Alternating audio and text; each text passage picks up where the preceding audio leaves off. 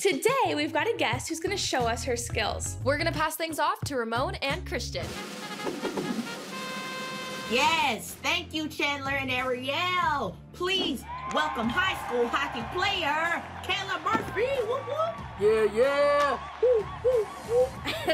Hi everyone. Let's just dive right in. Let's talk about hockey. How did you get into it? I started playing when I was about 5 years old and I fell in love with it instantly. I started playing because my dad and brother played, so then I started playing on a boys travel team. Had any other girls played on your team before? My old public high school didn't have a hockey team, but now my new boarding school, we have an all-girls team there. That's really, really amazing. We all know this year has impacted us very differently. How has this year impacted you playing hockey? Yeah, obviously this year has been very different because of the pandemic. Both my seasons for my school team and for my travel team have been canceled, so I haven't been playing any games, so that's really frustrating and it's difficult. How have you been able to train while being in your house? When I was at school, we were practicing with masks on, but now that I'm home, I'm playing for my old boys team, and I've been practicing there, and in the meanwhile, I'm working out at home on my own time. They always tell me practice makes perfect, so.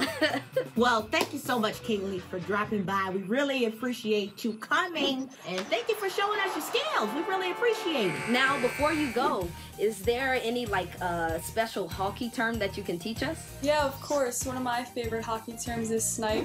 That's when you shoot and score top corner over the goalie. Oh man, that sounds expert. Yeah. Yes. Snipe. I'm gonna say that to my mom tonight and she's gonna be like, go to your room. It was such a pleasure having you, and I can't wait to see you get back on the ice, and I really hope you do get back on the ice very soon. Thank you so much for having me. It was a lot of fun. Yes, keep up the great work and stay safe. Bye.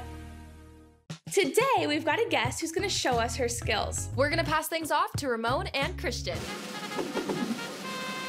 Yes, thank you, Chandler and Ariel.